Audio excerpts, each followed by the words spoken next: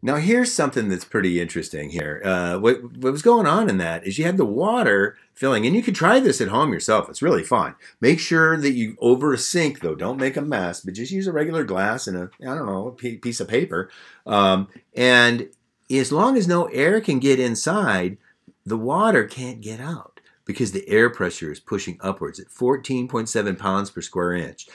The weight of the water is being pulled by gravity is less than the pressure of the air being squeezed against this side. So since this has a higher pressure, then this can't escape. So here's what we're going to do on this diagram. We're going to need a fair chunk of space here, okay? We're going to use that much, all right?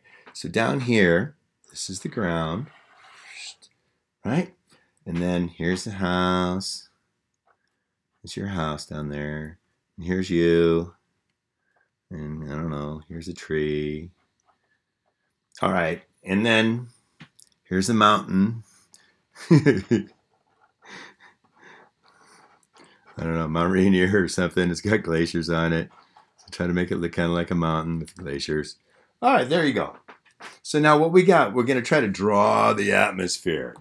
And so the atmosphere, of course, has air molecules in it. So we're going to go ahead and put some dots to represent air molecules. And dot, dot, dot, you know, if you want to drive your parents crazy, if they're there, you know, if you want, I don't care.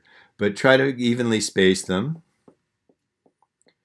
Okay. Now, since we have them evenly spaced like this, it looks nice, but there's something wrong. What's wrong with this picture? How is this inaccurate? Should they all be evenly spaced throughout the whole thing? No, that's right. We should have more down here in the lower atmosphere because the weight of these guys is pushing down and squeezing them together. Air can compress really well. You know, you can put a gallon of air in a cup-sized container if you compress it.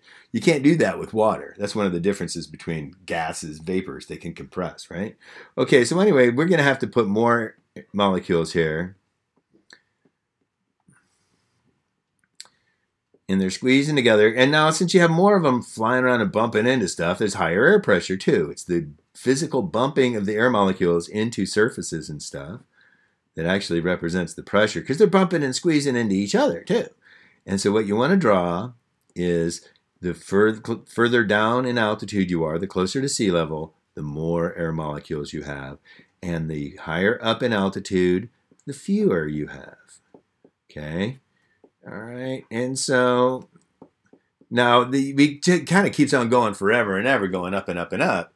But realistically, you know, we don't have room for that, the exosphere and stuff. There are stray air molecules out there, though.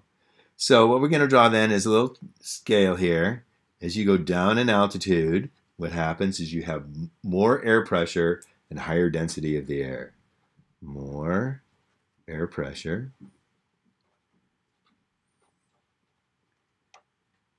And then it's a higher density of the air. Oops, let's see if we can scooch that over a little bit.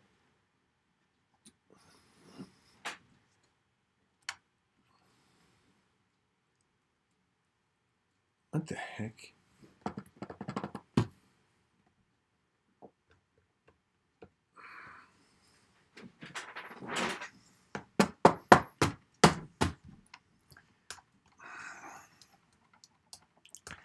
Come on! Stupid thing.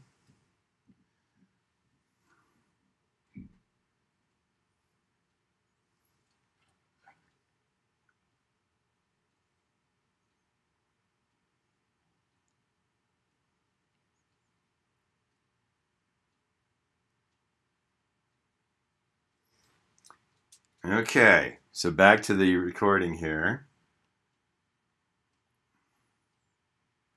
So here we have more air pressure the further down you go and the higher the density.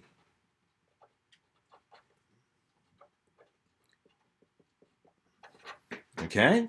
And as you go up in air pressure, it's going to be the opposite. You're going to have less air pressure.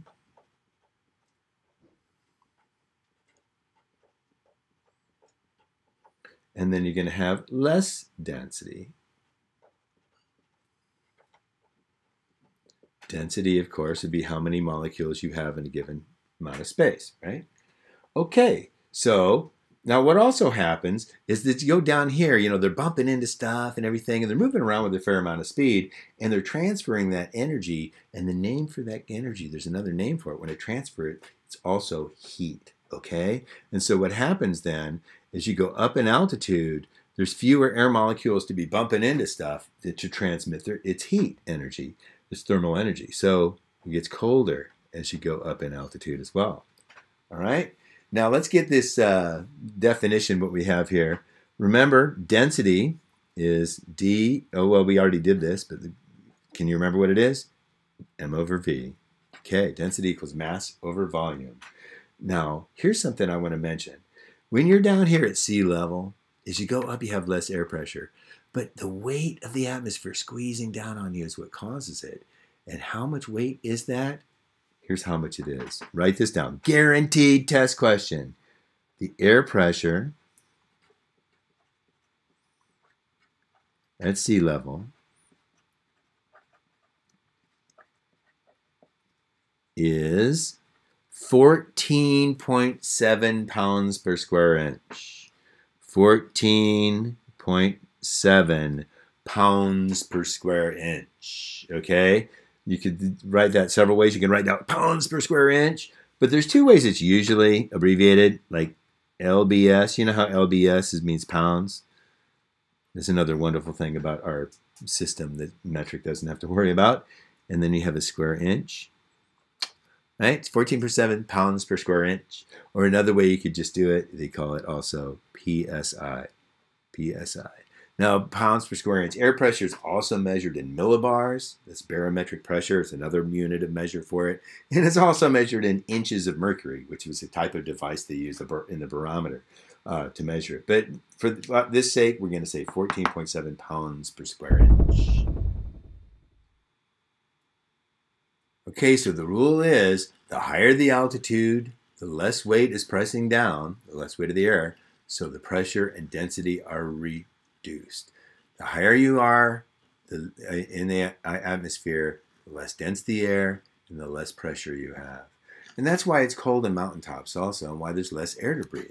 The air is thin. And if you're climbing up the mountain like Mount Everest, what do you got to take along with you?